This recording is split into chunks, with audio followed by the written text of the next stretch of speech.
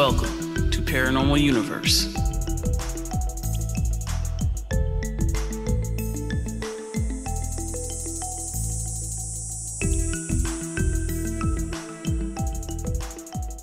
Hello and welcome to Paranormal Universe. I'm Chris. And this is Tina. This is episode 7. That last episode was kind of funny. Did you like that episode? Yes, it was. I think I was being a little bit extra on that episode.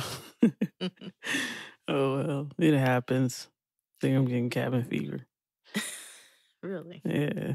So, there's a special cabin for you. Oh, yeah. The cabin in the woods under the trees at night. Yeah, I don't want that cabin. Wishing scary cabins on me and shadow people and monsters it doesn't have in to the be trees. Scary. It doesn't have to be scary. It could be a nice vacation. Okay. Anyway, so we have some interesting stories for you today. One of them is from, I cannot pronounce this name. Probably going to butcher it, but it's DEEWT. I can't pronounce that. But this is from DWT. Let's just say that. This is from DWT. When I was around 16, my grandma passed away. She lived in Pittsburgh, Pennsylvania. We always felt guilty about not being able to see her as much as we would have liked. It was an 8-hour drive. We only left Pittsburgh because my dad's job was transferred and it was an 8-hour drive away. On the day my grandma passed away, our dog randomly started looking up at the ceiling in the kitchen and started barking and whining. My dad and I both said, "Oh wow, Grandma's spirit must be here checking on us." The funeral was very nice. I remembered my grandma raving about a beautiful new set of crystal drinking glasses she had gotten recently. So when we stopped by her house where she'd been living alone, I asked my parents if I could take the set home. They said yes. We got home and the dog was back at it, barking at the ceiling or just whining. Sometimes days would pass and nothing. Sometimes it was annoying and happened multiple times in a day or a night. Me and my dad still had this comforting thought that it was just grandma, and it was pretty cool, to be honest. The bathroom upstairs was above our kitchen, and that's where the dog seemed to be barking at. My parents slept with their door cracked and the bathroom door open, which was across the hallway, with a nightlight in it. On several occasions, my mom, who was a skeptic of the supernatural, would wake up at night and see lights flickering in the bathroom. She thought the nightlight was dying and we got a new one. That is when the entire bathroom light started flickering on and off when she would wake up. Again, she figured out a rational explanation: electrical problems. I don't understand why she didn't find it odd that she only noticed it happening at night after she woke up from her sleep. She didn't seem to care or think about it. The electrician came out and says nothing was wrong with the wiring. The house was only a couple of years old. That's what got my mom to start paying attention. So my mom is sleeping and wakes up and the same thing happens. Lights are flickering in the bathroom. But she stayed awake this time and watched and waited. Then instead of flickering on and off, the entire bathroom light just stayed on. She waited a little while and then got out of bed and the bathroom light switch was flipped on. She flipped it off and returned to bed and fell asleep. The next day, she made it clear to the family to remember to turn the bathroom light off when we were done in there. Maybe she was still thinking the electrician missed something. So fast forward a few days and it's still happening. But the part that had my former skeptical mother now completely spooked was that the light switch would be down in the off position when she went to bed and turned back on in the upright position when they'd come on in the night. I got blamed a couple times for that. She thought I was flipping the switches on purpose to freak her out more, but I wasn't. A few days later, she could hear the light switch being flicked up and down loudly and obnoxiously, then stopping in the on position. She didn't go turn it off this time. She said it gave her a bad vibe, like something wanted her to go in there, almost like a setup or a trap. So we just closed the door at night and turned the light off. One night, I woke up crazy thirsty and I went downstairs to get some water in my grandma's crystal drinking glass. The glasses had no stem or anything, just a standard cylindrical glass with a flat bottom. I feel it with room temperature tap water, which is relevant because what happened next could have been blamed on a swift temperature change, perhaps in the glass. As I'm walking with my cup of water, room temperature, and no ice, I pass underneath the bathroom, and the moment I do so, the bottom of the glass falls out and water is everywhere. When I say the bottom fell out, I mean that the bottom of the cup simply separated from the cup. It's perfectly separated. There were no glass shards, just a hollowed tube of crystal I was now holding. What now looked like a crystal coaster was on the floor, and of course, water was everywhere. I cleaned it up and went to bed with another cup of water and one of our crappy plastic drinking cups. And yes, the upstairs bathroom door was closed, and I could see the light framing from the doorway. Those glasses meant a lot to me because they were hers. They belonged to her. So why would she do this? I almost cried. She told me that she wanted me to have them when she passed away, so I know she wouldn't have been mad that I took them home. The barking and whining, the light flickering, a light that had been turned off, then double checked, just turned back on, the loud, persistent sound of the switch going up and down, the fact that these things were causing anxiety to my mom and making her already poor sleep even worse and ruining my crystal glass. There were no more events after my incident with the cup. I moved out a few years later, but they stayed there for 10 more years before moving without any other events. Why did this stop when my glass broke? Who or what decided to take temporary residence in our bathroom when my grandma died? Because that wasn't my grandma. What do you think about that? Yeah, I don't know who or what took up residence in that bathroom. Um, wow. The thing that gets me is the the glass. She said it was perfectly like Yeah, it didn't break when it hit the ground, yeah, and it broke perfectly. No, it no. didn't shatter, no shards, no nothing. Just like something almost perfectly cut it. Like it was cut perfectly with like a laser or something, and it dropped. Yeah. That's And she said nothing else happened after that. yeah. I don't know that's kind of weird. And then the mom didn't even believe in all that stuff and was getting freaked out with the light switch going off and on. That almost sound like poltergeist activity, but I don't know. Like, it stopped after it broke the glass. I don't know. It doesn't seem like there's like any type of consistency with whatever was going on. Like it wasn't consistent. It just it did all that stuff and caused all the problems that it caused, and then it broke a glass and disappeared. What if grandma was there and grandma broke the glass in order to get whatever was happening in the bathroom to stop? Why would breaking a glass to get that to stop? Why would that? I don't know. Maybe grandma had to break a prized possession, make a sacrifice in order to kill off whatever was in the bathroom. I don't know. That's an interesting take. Sorry, mommy. I I mean, I don't know. It, nothing happened after the glass was broken, Yeah, and grandma loved the glass, and that's that something to think about. Yeah, if it's something that the grandmother loved and just mysteriously broke like that, there could have been a reason behind it. I was thinking maybe the grandma was like, "Don't be drinking out of my glasses. oh goodness. Get out of my glasses. You drinking tap water out of my fine crystal." I will say this: when my grandmother passed away, she had a fur coat, mink coat, and she would tell me before she passed away, when I go, I want you to have this coat. And I was like, don't talk like that. I don't want you to talk like that. And she'd tell me all the time, I want you to take this coat. Don't forget. I want you to take this coat. And when she passed away, of course, they made sure that they gave me the coat, and the coat stayed at my parents' house for a long time. And my mom, one day, she decided she wanted to put it on, and she said she put it on just to put it on because it had been sitting in the closet. And she said her shoulders started to hurt. She said was fine, perfectly fine. And she said all of a sudden her shoulders started to hurt while she was wearing this coat. And it hurt to the point where she got uncomfortable and she had to take the coat off. And as soon as she took that coat off, her shoulders were fine. Uh, My grandmother told me, don't let anybody wear that coat. You're the only she one was that's supposed to wear that coat before she passed she was like, away. nope, Right. get about So my coat. I don't know.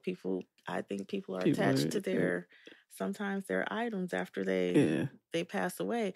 And I'm thinking, I don't know. something That that they, just my thought on it was maybe something was in that bathroom tormenting those individuals in that house. And I don't yeah, know, maybe grandma's way was, hey, I'm gonna scare this thing off. Look at this. Look what I can do. or maybe That's what my you think you theory. can do. Anything you can do, I can do better. Check this out. Bam. Well, no, or maybe my theory of grandma didn't like that glass being used to drink out of the tap. I don't know. It's strange, but it's strange that it was just something that was connected to the grandmother. The grandmother was a prized possession of hers that was broken in the process of all this. But once that prized possession was broken, everything stopped. That's what's kind of throwing me off a little bit. Is like I don't understand how what happened to make everything stop after that glass was broken. Yeah. And it's kind of like, I don't know, maybe it was the grandmother, maybe it was whatever else was in the bathroom, but it didn't sound I don't know, it didn't sound like it was sinister, but at the same time, I don't know, that one kind of has me stumped there. Yeah, it does. It really does. So Okay. yeah, you wanna tell Dee's other story? Yes, I will. All right, go ahead. Okay. So Dee also is a nurse. Yay. And submitted one of my favorite type of stories. I worked at a small old hospital for a couple of years. 4 floors, only 2 floors being used, and a small ER. I was a med surge RN working 7 p.m. to 7 a.m. That shift I love to hate. Med surge meant we had patients who had just had or needed to have surgery, and also patients who were just sick. Most of the patients were elderly and just sick with things like pneumonia, anemia, acute kidney failure, etc. When older folks get sick, they tend to get confused and might do or say things they normally wouldn't. But this, whatever the hell this was not cool. This was mortifying, and I'm the only one who heard it. We joked that because the hospital was so old that it was creepy, specifically on the right wing of our unit, and obviously at night. Guess who got the assigned guess who got assigned the right wing that night? Okay, so I got bedtime meds ready for the old folks down there and started walking down the hall with my med cart and charts for each patient. I had received a report from the previous day nurse that room 214 was a woman, called her Kathy, who was only 55 and in for pneumonia, completely alert and oriented. I give the patients down there their meds one by one, and yeah, I'm tired and mildly annoyed that it takes room 216 over 10 minutes to swallow a plethora of pills one by one, then proceeded to pull out his IV that was delivering his antibiotics. I digress. So, needless to say, it took me a little longer to get to room 214. She didn't seem upset, just tired. I did my assignment, and she was, in fact, oriented to day, time, name, location. I said goodnight after hanging another bag of fluids. I'm hanging out in the hall with my computer, documenting my assessments, and I hear something that shook me. It sounded like whispering, but I heard more than one person doing it. I lifted my head up to hear better. I mean, it is night shift, and I'm tired, so I'm making sure I actually heard this. I followed the noise to the outside of Kathy's room, and there seems to be a full blown, whispery conversation going on with multiple people. I couldn't make out what the different voices were saying, but it sounded like a chanting of some sort. I had to make sure I was legitimately hearing these whispers that seemed like they were coming from different people and try to make sense of it. I walked slowly past her door, which was slightly cracked open, hoping to hear things more clearly. The whisper chanting sounds only got louder and were still unintelligible. Kathy, who had been tucked in bed and dozing off when I saw her less than 7 minutes ago, was now sitting straight up on the side of her bed, looking away from me at the wall. Doesn't sound that scary, right?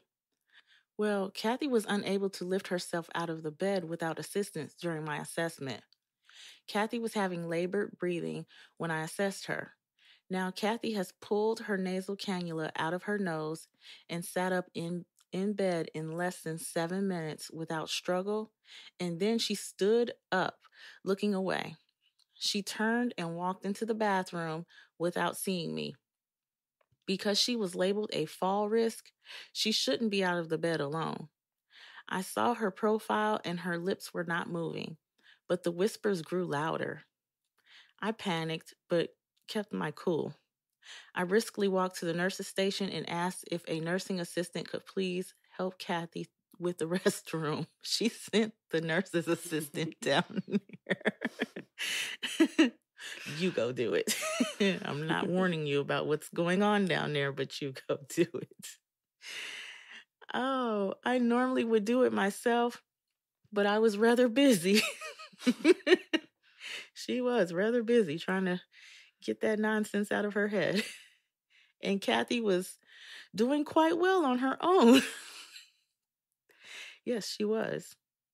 I was sweating, freaking out, and getting further behind on my charting. The nursing aide helped Kathy and didn't report anything unusual when I asked how she was doing. I promise, I swear I heard those voices. They were loud, they were unsettling to say the least. I requested the left wing as often as possible after that and eventually went on to work at a larger hospital. So you've never run into anything like that? No, I have not Yeah. yet. Oh man. Wait, but it was she wasn't really that old though either. Was she? She said she's 55. 55. Yes, Kathy Yeah. was only 55. Goodness. Just imagine seeing that. Because are those rooms usually dark at night? Like at night in the hospital, they have that little light over the bed. They're not completely dark in there. You have options. Okay. You I can wonder if Kathy's light was out you because can that would turn that light off and make the room pretty dark if you want to. So you can make that room dark. add to the scariness of the fact that the room was actually darker if it had that little light over the bed on. Actually, is that the light that I'm talking about? Like when they're sleeping, it's a little bit more dim than the main light that's in the room. Is that over the bed? Yes. That's what I'm talking. Yeah, that light. Yeah, if that light was on, then I don't think she would have been that afraid. I wonder if her room was actually dark. But she saw her. She was able to see and tell whether or not her lips were moving. So maybe it wasn't completely dark. Yeah, that may have been that. Who? Yeah, that's I wouldn't be able to do it. The whispering, whispers. Oh no. No. Yeah, I That's a couldn't no have for done that. me. She went ahead and got the. That's why those CNAs, those nurses assistants, those techs That's are strong wrong. people. That is wrong. Those people are heroes. There is some strange stuff happening in that room. Why don't you go in there and check it out? Yes. You go in there and play with the ghosts. I'll stay out here. That lady wasn't even. You go see what the peasant. You go see what the possessed patient is doing, and I'll stay out here safe. Yes, because Kathy was unable to lift herself out of that bed without assistance, and now she's up walking, and there's stuff whispering around her, and her lips aren't moving while it's happening. Kathy's a ventriloquist. What if Kathy was a ventriloquist all along? Yeah, Kathy was a retired ventriloquist. That's what it was. She might have been. She was a retired ventriloquist, and that's where the whispers were coming from. She can master making noises without moving her lips. Got you. Got it. Kathy was pranking you. Got him. Kathy was bored. Kathy said, I can't sleep. In that bed. I can't sleep. I'm ready to go home. I'm about to mess with these nurses. I'd do that. If I was a ventriloquist, I would put my voice in places it shouldn't be. If I I bet could you throw would. my voice, do you know I would do so? I wish. Can you train to be a ventriloquist? I'm gonna Google that. I want to be a ventriloquist now.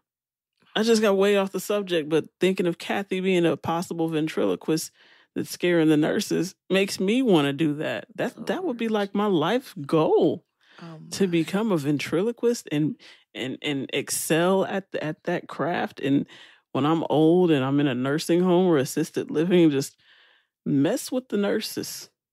You know what? Leave the nurses alone, please. They didn't do anything You to know my you. life plan for assisted living Mm, anyway. mm, I mm. already plan to be a bit of a handful. Hopefully I don't forget to be a handful. Leave the nurses alone. They didn't do I anything to you. I have goals. So yeah, not that night shift. I will tell you that night shift is that's why I don't work night shift. I praise every nurse that can work a night shift because something happens to my mind and my eyes at around 3:45 a.m. Never fails. 3:45 a.m. Something happens to me and my soul goes to sleep and my body is still trying to fight sleep You and I black get out. cross-eyed and I start seeing things and I know it's not ghosts. I know it's just me going delusional because at 3:45 in the morning something crazy happens to me. You And then at 5 a.m. I'm okay again. But you know what? You have to pass meds, possibly give CPR. You have to manage staff. No. No. No, sir. Mm-mm. Not a good place for me to be. So no. And then you think I'm thinking I'm seeing things walking up and down those halls. So no. Mm-mm. you be in there scaring yourself. Yes, that's exactly what I do. I scare myself and mm-mm. I may have actually seen something, but I wouldn't know You because scare I've yourself like scared I scare myself. myself when I'm walking under trees at night. Oh goodness. When I'm walking under trees at night, that's how I scare myself. I Mm-mm-mm. see things. See, in a facility, I would have to see something actually during the day to kind of sort of, or during my still lively hours in order to believe it because I started seeing things after a certain hour when I'm tired. Yeah. Oh, yeah, I can't do it. I would not be able to work. I did the third shift thing. I'll never do that again. Mm-mm, But to no, work in a hospital, no. no, and I don't want to be in a hospital. I'm afraid of visiting people in the hospital after dark. I don't like it. I don't know. It has a strange feeling. I've been in hospitals before at night, mm-hmm, right before visiting hours is over, and it's got a creepy, especially even when you walk through the lobby and everything. It's not that busy because it it's night. does, It's got a heavy vibe to it. It it doesn't feel does. right. Yep, when visiting hours, it's like that It's like the hospital is dead. that dusk, and you trying to escape Yeah, before the vampires come out. it's like the hospital is dead. Like everybody has run away because they know what happens at night. And you're the only idiot out there that's walking around. Like, I don't know you don't know what the deal is after dark here, but they do because they were smart enough to leave and your stupid ass is still in the hospital. That's how I Can feel. can you imagine what the scariest wing of the hospital has got to be? Chuck full of ghost The stories. morgue, Yes. Yes. of course. Yes. The morgue. They don't even have to be ghost stories because, bodies still make noises and do strange things after we pass away. So you have some individuals who work up there and they have great stories that aren't even If you work in a ghost morgue, if stories. you've worked in a morgue, if you currently work in one, if you work in a, even if you work as a, come on, help me with the word here, mortician, tell me. I want to know. I want to know what you've experienced and what you've seen. Because, funeral homes have got to be hotbeds too. Yeah. But yeah, definitely the morgue. Yes. Definitely the morgue or any hospitals and nursing homes, assisted living places, places where people do die frequently. They have got to be Cemeteries. chock full of spirits and strange things. Yes. Absolutely. Yeah, so we definitely would like to hear from people who have worked in these places or been in these places or experienced things in these places, because I'm pretty sure there are a lot of stories out there about hospitals, nursing homes, assisted living, cemeteries. Did you work in a I've never met anyone who's worked in a cemetery before. Have you? I actually have not. To I've think never, about it, no. like, you see, you know there's people that work there. I've never met someone who actually worked at a cemetery. Like, where do these people go? Where do they hang out? Do they have friends? Because all the people I've met in all the different states that I've lived in, I've never met someone who said, "Hey, guess what I do? I work in a cemetery. Want to hear about it?" I've never met anyone who's done that. You know what? I went to high school with a boy who wanted to be a mortician. Like that was his dream. You know how you go to high school with people and I want to be a fireman, I want to be a lawyer, I want to be a doctor, I want to be a nurse. He wanted to be a mortician. That, I mean, there are people that are like that. I mean, he must have a thing for the dead. He had a passion for it. He sure did. And he had a personality that was very unique. And it matched that his job, his Yeah. desired job matched his personality. It's kind Yeah. of interesting. Sometimes there's people that just, that's their thing. That's their life's calling. It But was for him. I still want to know who, how, and why works at a graveyard. Who do you wake up and just say, you know what I'm gonna do?